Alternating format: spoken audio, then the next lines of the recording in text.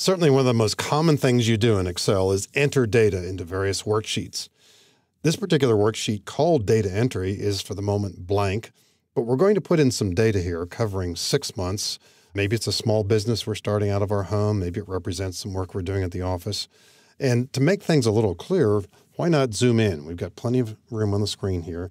So in the lower right-hand corner, we will use the zoom slider button. Zoom to maybe 200%, something like that. Yeah, that's good enough. And you can make changes there anytime you want in terms of zooming. We're going to put in some information here. We're going to eventually have months across the top. We'll start by just typing in some data here, some real basic ideas about how Excel manages information. We're going to type sales. We complete an entry by pressing Enter or any of the arrow keys or even Tab. If you press Tab, the active cell will move to the right into B2.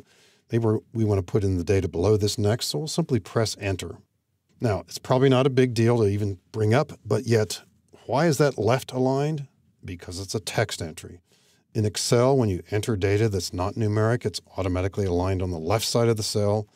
Later, using formatting techniques, you might want to change that. Next, I'm going to type in expenses. Maybe as I'm typing this, I use a C. Maybe I've been working in Canada recently. I want to make a correction, so I'll simply press backspace, SES, Enter, and then profits. Text entries automatically left aligned. Sometimes you want to change a cell. Now, maybe I want to use the word overhead here in place of expenses, so we don't have to erase this. We'll simply type right over it and press Enter. So we've made a replacement simply by typing over the information.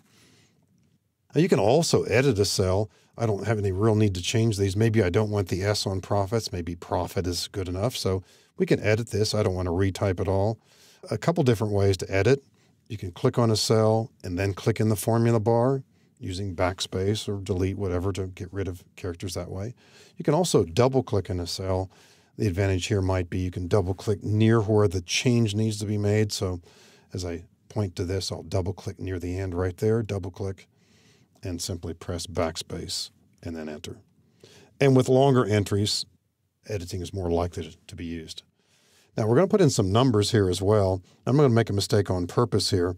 I've got caps lock on. Maybe I forgot about it. And I'm not paying too much attention to my keyboard here. I type 1, 2. I'm going to put in a 0, but maybe I press O. They're right next to each other on the keyboard. And I don't think much of it. I'll press Tab to move rightward. And now I'm going to type 160. 160. I do type this one correctly. And as I press Enter here or Tab, it does put in the information, but it's pretty obvious there's a difference there. What happened over here? That's an O. We see a 0 in column C here. Excel says, in effect, if it's not all numbers, it's text. Therefore, it lines it on the left side. Numbers are aligned on the right side. We learned how to do that back in the 2nd grade when they taught us to add numbers, subtract them, and so on. So let's change this to 120. And we'll put in some other entries, just pressing the Tab key to move rightward here. So I'll type in some other numbers and more or less making these up as I go along.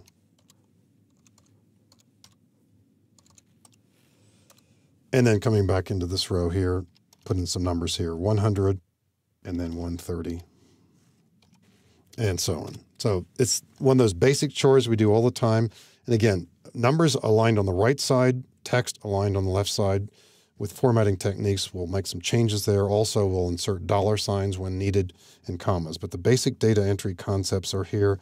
And remember, anytime you need to change a cell, you either will edit it by double-clicking or simply type over it to replace the entries that are there.